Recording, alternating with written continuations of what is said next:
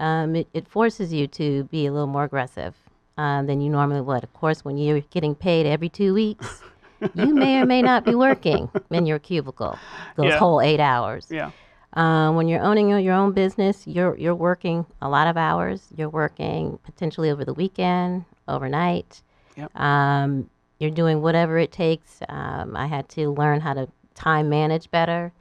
I did a lot of classes in terms of making sure what revenue generating activities am I doing during the day, so I can do my admin stuff late afternoon or in the evenings or the weekends. Okay. And staying focused and disciplined with that, because you could very easily start clicking around on your computer And just be, let me, is that generating revenue?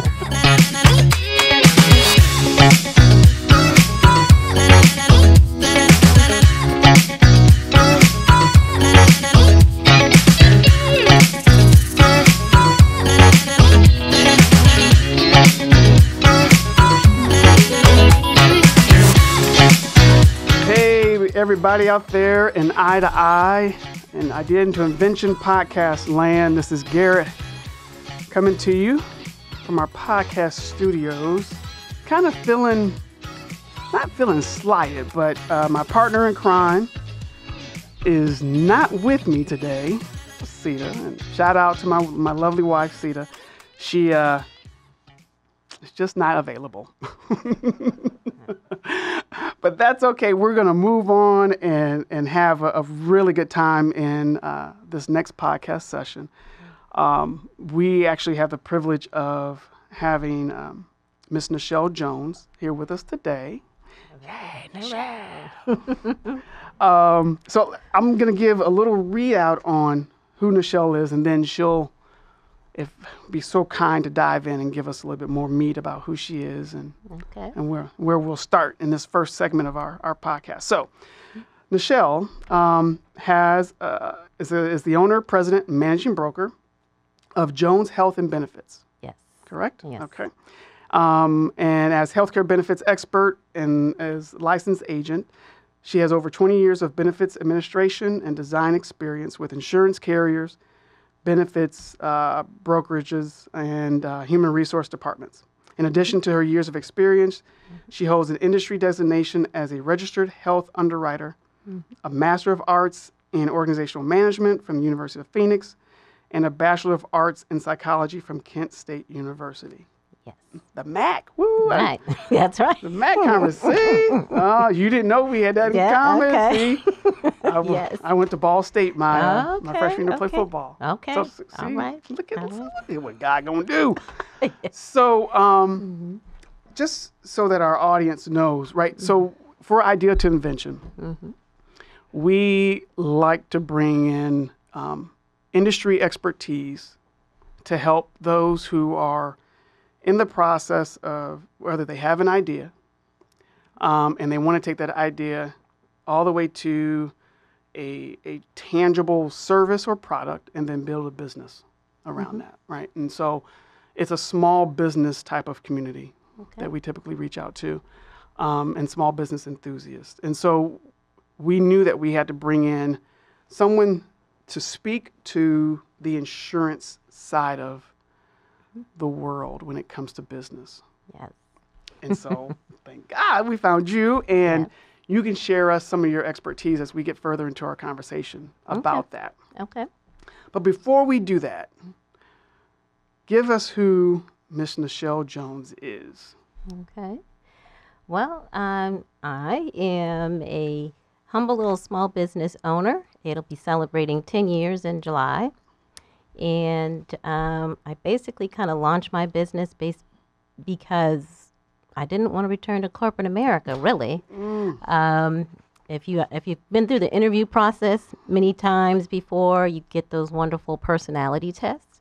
And one of the things that always would come back would be business owner, entrepreneur. Yeah. As one of those ideal career paths. Yeah. And so after being laid off, fresh from vacation, basically had to make a decision on either returning to corporate America or starting off on my own. Okay. And so as I spent more and more time on the business and less time interviewing and applying for jobs, this is where I am today. Wow. Ooh, see, Nichelle, you just see, there is so much connecting you and I today that I think you just didn't realize. Okay. Yeah. So, are you originally from the Georgia area? No, I grew up in Cincinnati. Okay. Oh, okay. Go Midwestern. Bengals. Yes, Midwestern girl. Got my undergrad at Kent State. Okay. Originally was actually going to get a degree in HR, but Okay. Kent State got rid of the major at that time, and I was taking a lot of psych classes for whatever reason. Yeah. And that's how I got the the degree in psychology. Nothing else outside of Right. that, and my dad saying I only paid for 4 years of school. So, had to be motivated. Yeah. If you remember old school parents. So, yeah. Wow. Oh my goodness. Okay. So, Midwestern roots and Kent State, old school parents. Father was like, 4 years, that's what you got. That's it. And you had to make do, and it kind of like your major found you because it was just kind of out of necessity. It wasn't by choice that it came. Wow. Oh, that's interesting because I definitely want to make sure that because that journey is so similar to mine. I grew up in the suburbs of Chicago. Okay. And went to, out of high school, ended up going to Ball State to play football. And so the Midwest, it's just a different kind of. It's different. It's a different kind of flow than here in the South, very right? much so. So it takes some time to kind of get into the groove of what the South is. And so from that, I ended up, my father almost kind of did the same thing to me, but like my freshman year, he was like, I came back, grades were good, football was going, and I had a half scholarship. And he looked at me, he was like, brother, that other half, you got to figure out what to do. And so I was like, wait a minute, I'm doing everything I'm supposed to do. And so I ended up going into the military. Okay. Finished up at Northern Illinois. Okay. And went into corporate America. And you and I have to talk about the journey of corporate America and how you went from corporate America to small business. And because it's such a similar story, the more and more entrepreneurs that I talk to have the exact story and the exact reason how they got pushed, for lack of better terms, into entrepreneurship. Yep. So when we come back from this break, we're going to jump into that. All right? Sounds good. All right, folks out there in podcast land, stay tuned to the next segment because we will be talking about something that will impact your life. All right.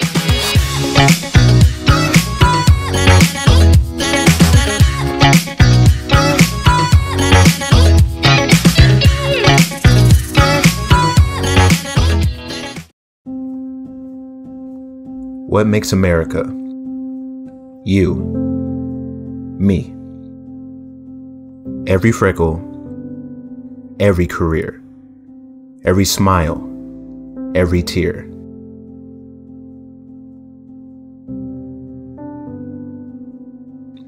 Each family, each friend. It builds and makes us who we are. One community. Every boy, every girl. Each kink, each curl.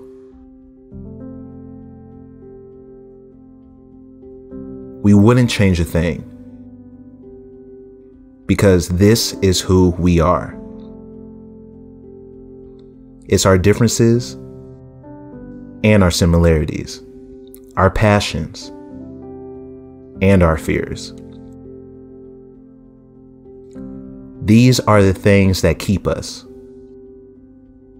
These are the things that make America. us.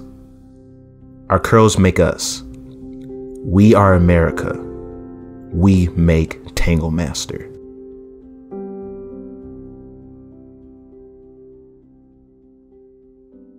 Hey, everybody, you're listening to Eye to Eye, Idea to Invention with Garrett and my missing partner in crime, Cedar Lash. And we happen to have such a great guest today. Miss Nichelle Jones is here. And coming out of the previous segment, we were talking about your undergrad and kind of the link between what you went through, what I went through from an undergrad, how we were both Midwest kids. And so I want to talk about, you said that psychology kind of found you. Mm-hmm. So once you got your psychology degree, you end up going into corporate America after that? I did. I went into, because I thought it applied to HR specifically. Mm-hmm. And I did an unpaid internship, if anyone remembers those. And I remember working for free for some little government nonprofit agency, Mm-hmm. and then working overnight doing data entry to pay some bills. Wow. So I don't think any of our millennials know what free internship Free. or do with multiple. unpaid 40 hours. So yeah. But was trying to get the resume looking Yeah. proper. And after that finished, graduated, was working little temp jobs in HR. And I had a friend that moved to Orlando Okay. and said, hey, there's jobs down there. Why are you still freezing? And I said, that makes sense. So then, of course, the planning side of me turned into, okay, let me find another job Yeah. so that I can save money with that job, live off the other one, and finally made it down to Orlando. Oh, you were hustling from the beginning. Oh, yes. Yes. Yes. Wow. Okay. Yes. So you got down to Orlando. Got to Orlando, got a job after about 3 days at another temp agency, went temp to perm, and kind of started the HR path. Yeah. Working for a small manufacturer there. Left there, got more involved in recruiting, doing some things like that, other HR roles, and actually got into, this is kind of the first sign that this is probably not going to work out for you, was I got to a young lady who was also, I guess, my manager. She was a director. And she used to be and no hard feelings to any secretaries who become other roles later. Yeah. But she was just like, Nichelle, I just don't understand. We're about the same age. And you have much more experience than I do. What do you think's going on? I said, good question. And from that was clue number one, Yeah. that this is probably not going to work out for you. So, Off of her epiphany moment. yes, because I was like, I'm certified and I actually did work in HR, and you just planned the Christmas party. So that's kind of a problem. So, but yeah, so after that ended, I actually moved into the insurance. That's the first time I moved into insurance. I was Okay. actually working on the workers' comp side of the house. Okay. And so that was interesting because I got to work with a lot of business people. Mm-hmm. And I was assigned to what they call the assigned risk pool. So if anyone knows what that is, those are the hard to write folks on the insurance side of the business. And so there's a lot of contractors, a lot of builders, Right. difficult types of business. And so got to learn a lot from those guys, having to work a lot of deals with keeping their workers' comp so they could stay on the job. Yeah. I did a lot of payment plans so those people could keep working. And so learned a lot about small business for those during those times. Yeah. Wow. Okay. So how long did you work in corporate America? Probably total, I've been on my own for 10 years, so maybe about 13, 15 years in corporate 13, America. 15. Mm-hmm. So talk to us about that moment in time where the transition happened? Well, like I kind of mentioned before, it's kind of, you kind of have those whispers in the back of your, in your mind, personality tests, kind of different conversations that I had. Yeah. I had another role at one point where the VP of HR, after my boss had left, they actually even contributed and paid for my master's, said, hey, but we're not going to give you the job. We're still going to go outside and find someone else. So when these whispers keep happening, Yes. that's when it starts. Okay, what else can I do? Okay. And so after I relocated to Atlanta from Florida, had one couple last gigs, and then when you get laid off coming back from vacation, like too much control is happening outside of me. And so I said, you know what? Let me see. I'm already licensed. Yeah. I know what kind of job I can do for people. Yeah. Specifically people who are don't have access to large group employers, Right. insurance and benefits. So that was kind of my focus, and that's kind of where I took off from there. Wow. Okay. So that's why when you had said that initially, I was like, wait a minute. So your layoff came at about a 13-year point. And fortunately enough for you, you were able to quickly and naturally migrate into a business that was directly linked to your experience. Yes. And everything that you had done within corporate America and had been trained for, whether it was training through university or training through certification, you were able to take that skill set and that knowledge and link it really quickly into a small business. Correct. Yep. And correct me if I'm wrong, it was really, it was probably more of you overcoming what you thought you needed to do to make a small business versus having the skill set, right? Because there's two sides of it. People kind of get caught up on whether or not they really think that they have the ability to do it. Yep. Not the fact that they have the skill set and the tooling to do it, but whether or not they have the ability to do it. Yep. Did you have a struggle with that when that time happened? Was that even a Not really, because I think, and a lot of it might have happened just because of maturity, getting age. But for me, it was just tired of what I used to call the Jedi mind tricks of being in corporate America. If you can remember, some of you guys remember if you may sat in meetings, and number one, you're like, why are we having this meeting? Right. And two, it would be, someone that, maybe it's a boss or a director or someone wanted to look at the reactions on your face. Yeah. And then you have to start playing the actress role of, okay, I'm really listening. This meeting isn't really has no purpose. Right. I already know what I need to do, so let's get back to work. Yeah. But stop playing those little Jedi mind tricks. I was just like over it. Okay. And so actually coming back and getting told that my position was no longer there, I didn't really have like a natural fear. Okay. I just kind of was like, okay, well, we'll see what else is out there.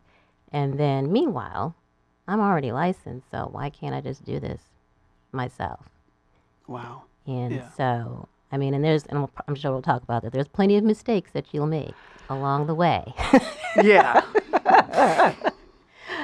Along the way and during the way.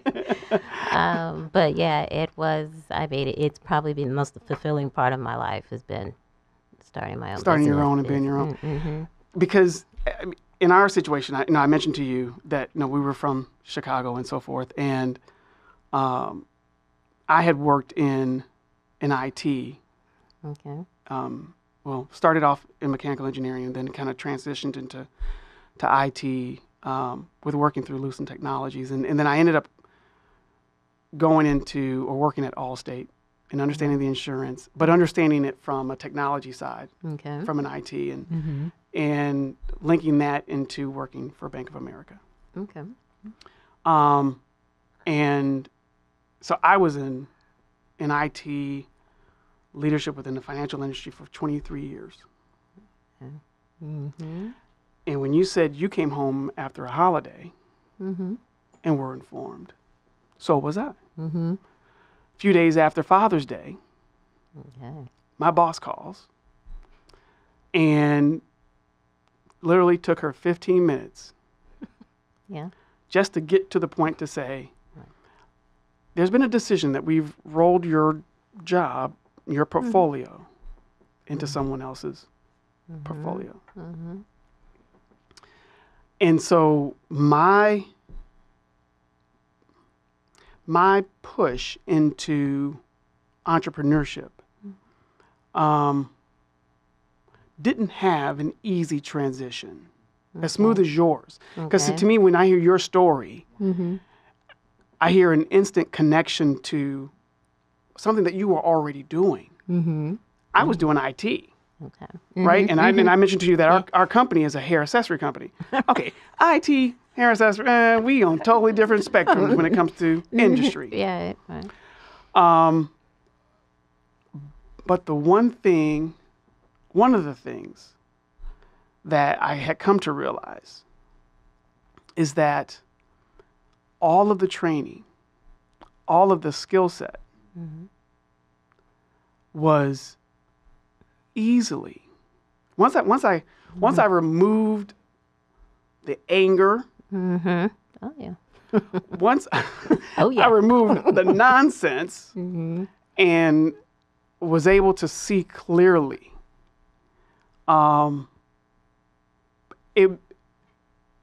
it was one of the best things that God had done. God had been talking to me. He had been talking to me, I would say at least 5 years about, okay, there's a transition that needs to happen. Especially when we started the company, I was doing it part-time, kind of had a toe in, but I was still doing corporate America Right. because it was paying the bills, W-2. Yeah. right? But then when he was like, okay, yeah, you ain't listening. Mm-hmm. So we're just about to, we're going to get rid of this. The whispers. The Yes. whispers. Yes. Y'all, if there's something y'all don't hear, listen, there is whispers. You are hearing whispers. And those whispers can come in many forms, right? They could come in the form of internal conversation, internal sound, internal voices that you're hearing. The Holy Spirit could be speaking to you about, look, here's your gift. Use your gift. Or you could have family, friends, and even, like in Nichelle's point, co-workers doing things that, and you're like, why am I here? Very much so. You need to listen to the whispers Mm-hmm. and take stock of what those whispers are saying and really think about what your next move needs to be. Yes. Totally So, agree. man, Yeah. ooh, that's, y'all see, look, y'all can send me a check for that good stuff right there when you get a chance. Yeah. So we're going to come back into the next segment. We're going to take a break and come back and dive into what you went into and then and how you begin to evolve your business so that people can kind of begin to understand how you went from your skill set and you instantly went from an idea and created a service, right? And then we're going to start talking about some of the growing pains, so forth, right? And then I want to, then once we get to understanding the meat of your business, then talk about how small businesses can benefit from what you provide. Okay. That sounds good? Yeah. All right, y'all. Thank you for listening to us here at Eye to Eye. This is your boy Garrett. We will talk to you on the other side of this break. Peace.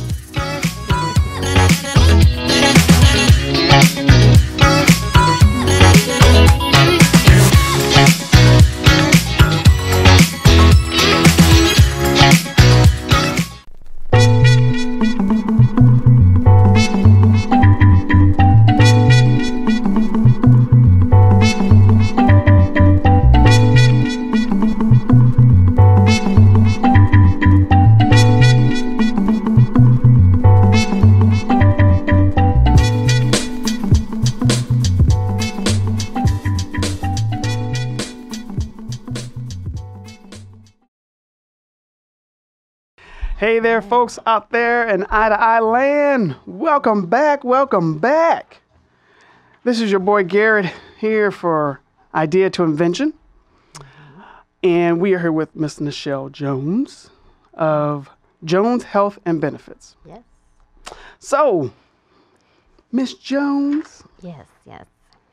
can you talk to us about, so we came out of the last segment with an understanding of where you started, right, and how you started. But can you now go into, you know what, you got the notification, you got laid off, you realize, I can do this for myself. Help us understand how you went from that point, because you've been in business for 10 years, Yes. right? And march us through that 10-year timeline from where you were to where you're at, and some things that we can kind of learn from what to do and what not to do. I would say the biggest thing that I learned was really overall perseverance. And you're going to have to also be able to adapt. So what I mean by that is when I started, of course, it was immediate. But the biggest thing was just there's a lot of information that's out there online and stuff like that. But one of the things I had to kind of focus on what exactly I was going into business for and what to do. And then even while doing that, I was no longer a W-2 employee. So some people may have the ability to transition smoothly over time. If you are not able to transition smoothly, less and less hours in corporate America and more in your business, you're going to have to be creative with still keeping a roof over your head. So during that time, one of the things I did is I reached out to a LinkedIn group for insurance agents and things that they did to supplement their income. And I had a lot of old school agents told me that they did benefit fairs. And they were, a lot of those benefit fairs in corporate America, they like to have a licensed person sitting at the table to explain benefits to their employees. And that's something I still continue to do to this day when I have an opportunity to do so. Really? It was natural. I already knew corporate benefits. So if I have to go in and either present or sit at a table and explain your medical, your dental, whatever you have to you, it was just natural to just do. Okay. I also, I would also do things like if I was doing business during the day or having to go to a networking event, which is pretty critical. I always tell people if you're doing a small business is networking live and in person, not just by keyboard. You do have to actually go out there and I kind of call it guerrilla marketing. But it basically helps you describe your message, meet people face to face. Especially if you're in a business like myself, what I get told a lot is, I didn't know people like you exist. We do. Hence the purpose of this podcast, right? Yes, exactly. People don't know. They don't And know. if you're in a small business and you and a couple other people trying to understand what benefits and who can help you navigate. Yes, right. Because I'm going to let you know. We literally, part of me is saying, darn it, I wish I would have met Nichelle before I signed that contract. But we ended up literally just starting off our contract from a benefits perspective with a company called Insperity. I see you give me a smile. You ain't supposed to smile like that. Okay. For those who cannot see, Nichelle gave us a smile like, yeah, we need to talk later. That kind of smile, like when your mama want to scold you, like idiot, you should have. But see, that's why that's why we met, right? Right. Because things can change. Things can change. Okay, I'm sorry, I didn't mean to cut you off, but No, but I was just saying during a lot of those lean years, because when they say that it takes you 3 to 4, 5 years to make a profit, it typically will take you that. Not a lot of people just have the home run right away, especially if you're in your service business. So you have to be creative with your time. So don't be afraid to be humble. Yeah. Look for something that fits around your schedule so you can still market your business by day and you're doing something else, to kind of keep the roof over your head. Yeah. That's interesting, something that you're willing to do while you're building your business. That was something that, was critical for me. Yeah. Because when you go from being a W-2 to 1099, that's a different lifestyle. It's a different lifestyle. So, okay. So let's stick there real quick, right? So when you say it's a different lifestyle, what personally for you changed? And the reason why I ask that is because I know that my approach, my thought process had to change. Because I was so much in a thought process of corporate America. And there's a security blanket, if you will. Yep. Right? So your thought process is kind of, I'm just going to ride this out. And I don't have to have a different level of aggressiveness. Right. So help us understand how did your thought process change in that moment? Well, basically, when you have to make that switch in terms of being able to just to sustain living, it forces you to be a little more aggressive than you normally would. Of course, when you're getting paid every 2 weeks, you may or may not be working in your cubicle those whole 8 hours. Yeah. When you're owning your own business, you're working a lot of hours. You're working potentially over the weekend, overnight. Yep. You're doing whatever it takes. I had to learn how to time manage better. I did a lot of classes in terms of making sure what revenue generating activities am I doing during the day so I can do my admin stuff late afternoon or in the evenings or the weekends. Okay. And staying focused and disciplined with that, because you could very easily start clicking around on your computer And just be, well, let me, is that generating revenue? Okay. So you need to have a poster above your computer. Is this generating revenue? Because if it ain't. If it's not, I've been to a couple of different sales meetings and things. Sales was never my background. It was the service side, account management side, the underwriting side. And so having to make that switch from being, I kind of call it educating salesperson. Yeah. Because I like to, let you know what your options are and explain why you have those options and why it's important to you. Yeah. But would you say that you have more success doing the educated sales direction versus just the... Very much so. Because it allows me to build a relationship. People have an opportunity to see who I am, why I'm different from especially a lot of my colleagues in the industry. Outside of just typically looking different than a lot of them are. It is not a profession necessarily a lot of younger people are going into. And so, which is fine. There's a lot of automation that's happening, but you still need to have that human element. People tell me all the time that I'd rather just hear it from you than read about it. But you know what? And that is, to me, that would seem like an obvious thing because the way information is being transmitted nowadays, whether it's, whatever social media platform it is, it's coming in blurps. And not many people are literally reading. Right.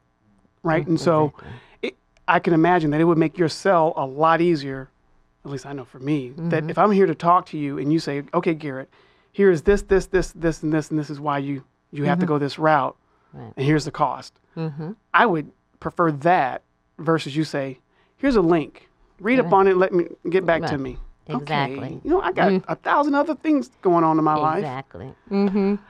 Wow. Okay. So, there were so many questions because you brought up the fact that in your industry, you are probably considered a minority within that industry. Mm-hmm. But I want to kind of go back to when you, because I mean, insurance and HR and that whole industry is vast. Mm-hmm. What did you do to hone in on where you wanted your business to be? Yeah. For me, I wanted to specifically work with those folks that are coming out of corporate America Okay. or similar to me, starting their own business. And those segments to me would be those folks retiring that are not going to get some crazy, ridiculously rich health benefit from their corporate America. They are going to be that individual coming from having their benefits chosen for them for 40 years Yeah. to going into Medicare and trying to figure that out on their own. Okay. Okay. So working specifically with that population to help them with that transition. Okay. Also, and when I talk self-employed folks, again, you're looking at COBRA and going, this is crazy. You may not know there's alternatives out there that may work for you Yes. until, you can get back to a major medical type plan. And that's what I kind of focus on there, doing alternatives as well as traditional insurance. And then just for small businesses, really letting them know, kind of working with them to determine when does it make sense to invest. Because it is an investment. When you're trying to recruit and retain and grow your business, Yes. you want to make sure you have the benefits in place to attract someone coming from a large company to yours. Yes. And so I specifically kind of concentrate those folks with under 50, under 100 employees. Okay. Because a lot of times the big brokerages, they may work with you and they'll have a small group unit, but you're not going to get that direct someone that really relates to what you're doing also as a small business owner, because I'm able to bring the insurance, the HR, and now the business side to kind of help you formulate a plan of when it's time, when you're ready to go. Gotcha. Okay. All right. So, as a small business owner, what's typically the right time? The right time. I normally tell people when you've been in a business for maybe a couple of years, ideally because that way you kind of settled up on the revenue generating piece, a little more stability. Okay, I know, and everyone else knows. Yep. You got to have the stability. Because my plan is once we start working together, you're not folding your doors later on because Right. You're trying to support the benefits, Right. and Right, okay. So, and then when you transition some of your employees to full-time, when they're what I call W-2 full-time employees, making 30 or more hours, yes. even though in the state of Georgia, you only really need 2 people, I find it works better once you get to 5 to 10, because that way you've generated, the business is stable, you're on a growing path, and you're now trying to really look at bringing more people in to take your business to the next level. Okay. So that's where kind of my sweet spot is right between that 5 to 10 Okay. mark. I've had some of my clients that have maybe two or 3 people, Okay. and I continue to have them. I won't let them go, or not give them the same level of service. But sometimes those companies kind of stay stagnant, and they're cool with just where they are. Where they're at. Okay. Okay. And ideally for me as a business person, I want to grow just like I want to see your business grow. Yep. So when you're adding staff, that's great. Right. And so let me be in place to kind of help you, lead you through that part. Okay. Wow. Because I just from personal experience, in our company, the way our company is divided. So my wife Sita, she handles all the marketing side and the customer facing items. Okay. And because that's just naturally her fit, right? And I handle all the business side, the operations, the finance, the back office, right? And it's just interesting, because in corporate America, in the roles that I had always been trained and taught at minimum, I'm to at minimum be 2 to 3 years down the road. Mm-hmm. And so when I brought this thought process into our business, because my wife, to be honest with you, she's always been an entrepreneur. Okay. She had the entrepreneur spirit, and that was just normal. She knew she wasn't going to go in corporate America. But then when we were blessed to have this transition and bringing in that thought process, I saw, I'm like, okay, we're growing, and I needed to put in place, or to begin to put in place, a structure that had benefits that, to your point, would begin to attract the right people, right? Because as you grow, you don't want to have a churn, Right. because that takes up time, money, Yes. headache, gray hair, all that All stuff. of it. If you just got churn going on, you want to be able to have something in place to where when you attract the right people, it adds to your stability. Yes. And to be very honest with you, I didn't come into our current situation with the current company that we're with until I was sitting at a dinner table. I was part of a CEO roundtable. And in the CEO roundtable, I was the only brother. And my friend next to me, older white guy, was like, Gary, what are you doing for benefits? In his little southern drawl, I'm like, well, Jim, I'm not doing much for benefits right now. Yeah. He's like, but you're growing, ain't you? I'm like, yeah. He said, well, you need to look into this company. I had no idea that the company existed. A lot of people have no idea that you exist, Right. and that your services are there to help them. And it's almost like, when you're a small business, when you begin to hit that 5-person threshold, it's almost like you kind of have to jump over that bar, right, to push the growth. And one of the things to help you jump over that bar is preparing HR-wise, benefit-wise, payroll, to make sure that that's properly in place, so that's a piece of your business that is under control, and you can focus on that hop over the bar. Yes. And so that's why I'm just like, Yeah. it's just so like, okay, God, wait a minute, what are you trying to? For me to have just recently gone through it and now to talk to you about this, I know for a fact there's at least 2 or 3 people within my circle that are like, oh yeah, no, I need that service. And so, and I want people to understand and not be afraid of having the conversation. Right. Definitely. Right. Because they don't know They don't know what they don't know. what they don't know. Right. Exactly. And this information is not, unfortunately, it's just not freely like, there's no, there's no Google to say, well, small business insurance, and then boop, Nichelle and all these other, there's nothing that pops up like that. No. So I thank you. Okay. Because this is, Of course. this is good. I'm telling you, y'all better send me my check for this good old information. Exactly.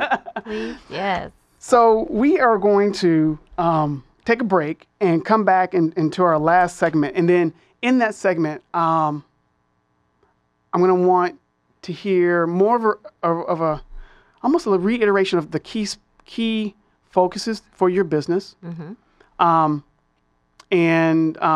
then talk about, from an entrepreneur perspective, some of the things that you would like if my 10-year-old niece came up and said, well, Miss Nichelle, what should I and should I not do as a young entrepreneur? Give us some jewels, some dime we can just drop, and people are like, man, I needed that when we come back. Does that sound good? Sounds good. Sounds good. All right. Well, thank you, everybody out there in Eye to Eye land. We will come back after this break. See ya.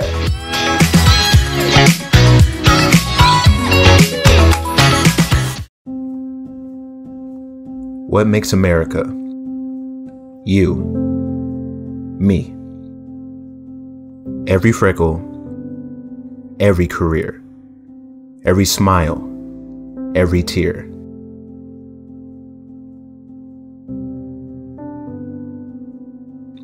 Each family, each friend.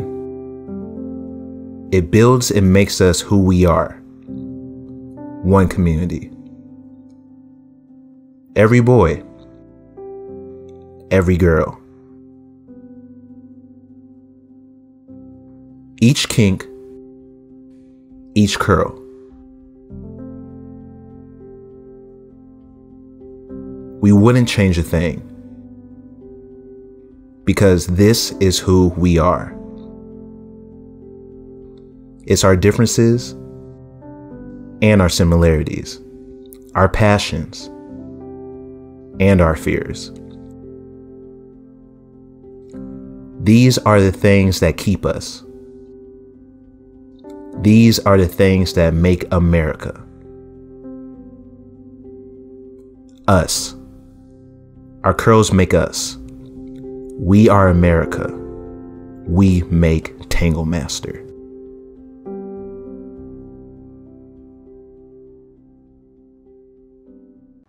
Hey, everybody out there for Eye to Eye. This is Garrett coming to you for this great podcast of information for you. We have our guest, Miss Nichelle Jones, owner, president, and managing broker of Jones Health and Benefits. And for you all who don't know, right? So timing-wise, we are kind of just coming out of open enrollment season. And if you are someone who is currently in corporate America, you understand what open enrollment season means. Mm-hmm. If you are someone who have just or in the process of making a transition from a 9-to-5 W-2 type of job in corporate America, and you're trying to do your own thing, and you're wondering about the insurance side of things, this is the podcast for you. That's right. Miss Jones, her company, Jones Health, Jones and Health Benefits, Jones Health and Benefits. Yes. I'm sorry. Mm-hmm. Their website is jonesandhealthbenefits.com. And you can go to their website and find all the great services that they offer, whether it's for individuals or whether it's for employer services. Whether you're doing international health or Medicare, if you're transitioning out of a job and you get that bad letter that says Cobra, and you're like, what the heck?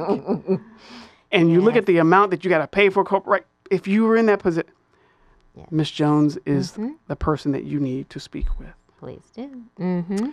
So, Miss Jones, Yes. Can you reiterate, and I know I kind of just gave a high level of the areas of focus for your company, but give us some more information about what you really concentrate on and how people can find you and why they should think about your services. Okay. Well, first on the employer side, especially if you're a small business owner, whether you're a solopreneur currently, or you're in the process of hiring employees and kind of growing your workforce. Some of the things that I always tell folks to start thinking about or considering first and foremost is just your baseline health coverage. As we just talked about, open enrollment just ended, but if you were just slammed during open enrollment and couldn't make a decision, there are some alternative plans out there that can kind of bridge you until the next year. I can certainly help you with that.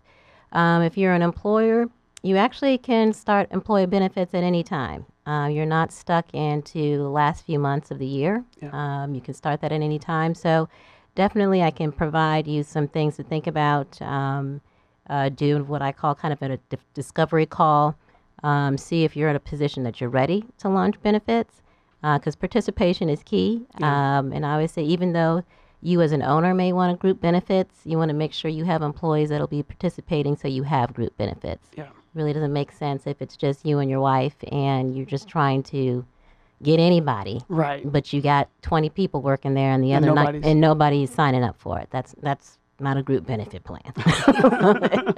So you want to make sure you have participation. Also, if you're a solopreneur, always think about disability insurance as well. If you don't already have that in place, especially if you have a brick and mortar location, anything that could put you out could definitely put at the end of your business and for yourself, your employees, and things like that. So Yeah.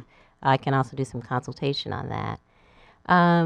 And then on the individual side, let's say you're contracting. I have a lot of folks that are in corporate America, but they're not offered benefits. You took a contract gig.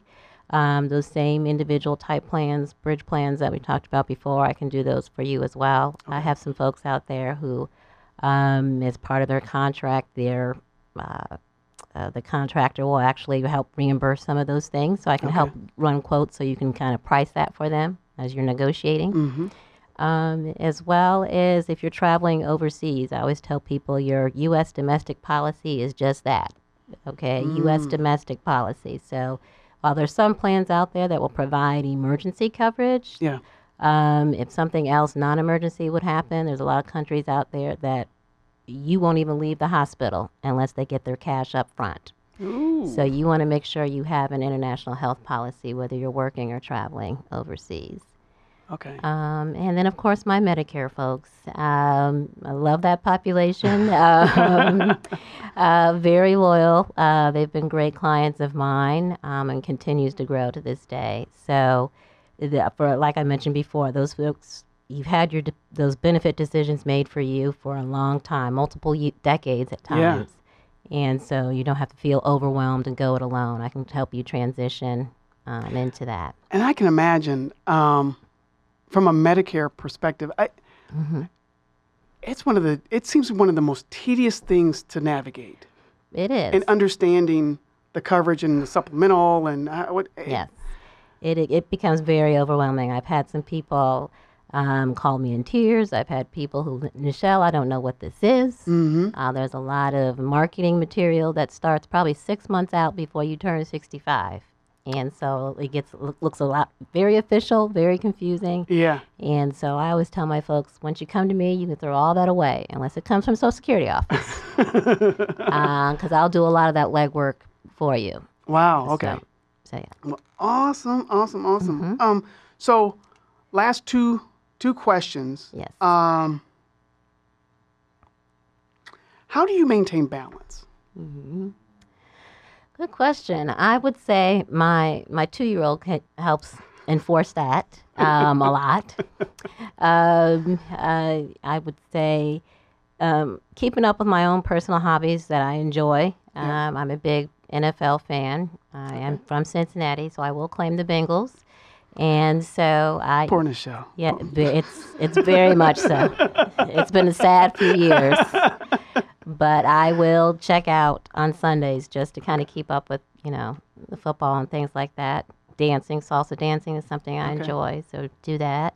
You just have to make sure that you incorporate that because it can be challenging. You can feel like you're out on an island, especially if you're just starting the business and your friends are planning trips and you've got to look at investing in some software to see if that makes sense instead of going on vacation.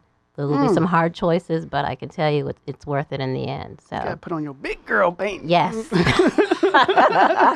Yeah, make some big decisions. Make some big decisions. Yes. Wow. Okay. So then my last question, and then we'll move on out. What is your biggest tip that you would give a small business owner? When you and you think about it, you're like, man, that's it. That's the tip that would have taken me a long way. What would that be? That piece of advice you would provide? For me, for especially employer groups, is really knowing the right timing to introduce benefits. Okay. And I say that because a lot of times people try to go into it at a rush, and it's not really successful. Whether it's because, again, employees don't want to participate, you don't really have the demographic mix that it makes sense in terms of dollars and cents. Yeah.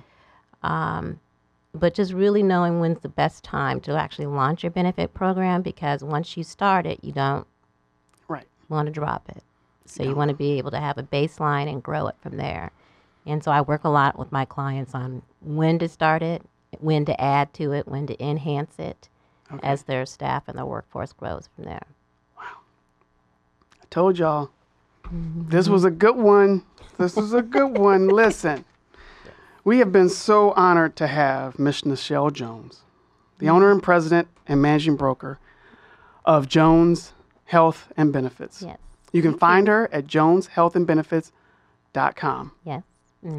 And check her out, y'all, because whether you're an individual or a company, or you need international health, if you know you're traveling abroad because of your business, because of your service, if you're consulting and you're going overseas, you need to have that in place, because I'm telling you, if you get sick, you can get hemmed up in a whole nother country and very much so, and be in a world of hurt. And then for those for our aging population who happen to have Medicare, it is a challenge to navigate.